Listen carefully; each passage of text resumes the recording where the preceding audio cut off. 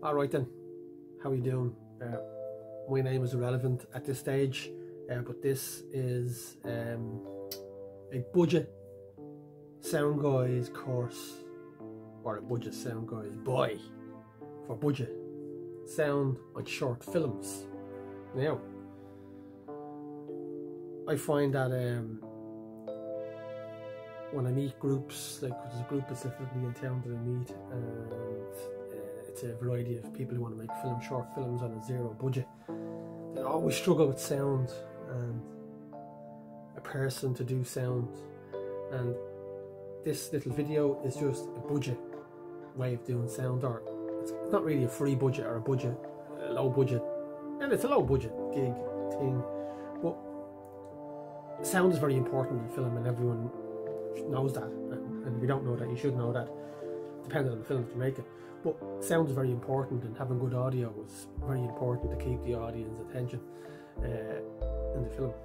And a lot of people now are using these Rode mics, or these wireless TikTok tingly-jig things, and you can see them in film. You don't want to see the microphone, you don't need to see it, no point in seeing it, even if, you might have lapel mics, but they're great for interviews. That's another story altogether. But I'm going to show you a little kit that I use for short films, which I think, it's budget, does the job. It's not spectacular, but it's lasted the test of time. I'm talking years.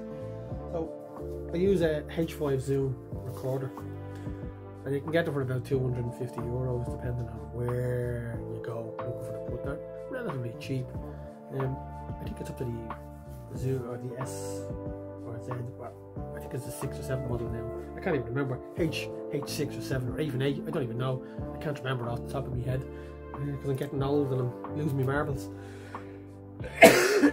Anyway, it shoots, or it has 2 XLR imports for an XLR cable. The XLR cable is male and female, connecting to the condenser microphone. Now, if you have a boom hole, which you should have, it just enables you not to be in the shot. So a boom hole with a shock mount for your microphone to go into, shock mount, and your boom hole connected, gives you range, and that range keeps you out of the shot and the microphone in the shot. Hence sound boom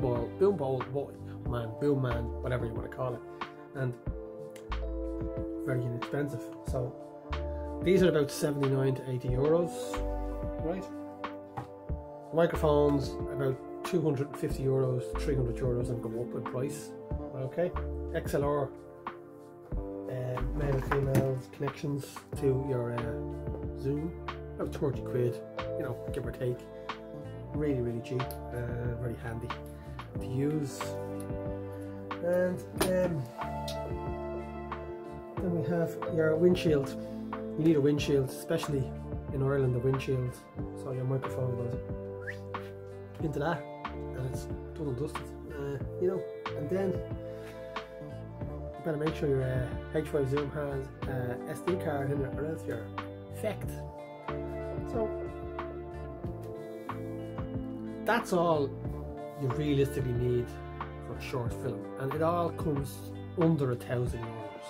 Now, if you are a DP that's constantly changing lenses, constantly changing cameras, bodies, constantly changing all the time, I find, and it's everyone wants to be the DP, but DPs have to have an extreme lot of knowledge in relation to being a DP. So if you're a videographer, same deal, you need a lot of knowledge, but having camera with multiple lenses, that takes time and all that jazz. And if you really want to do film, sound is your only man, I think, if you want to get involved in the networks. So, like I said, it's very inexpensive sound, but it's good to have good quality sound and know what you're doing as well. So, this is my little video on that, and I just thought I'd put this video together because I'm bored, and I thought maybe some people might be interested in it. If you're interested in asking questions, walk away. I'm not particularly bothered if you do or don't.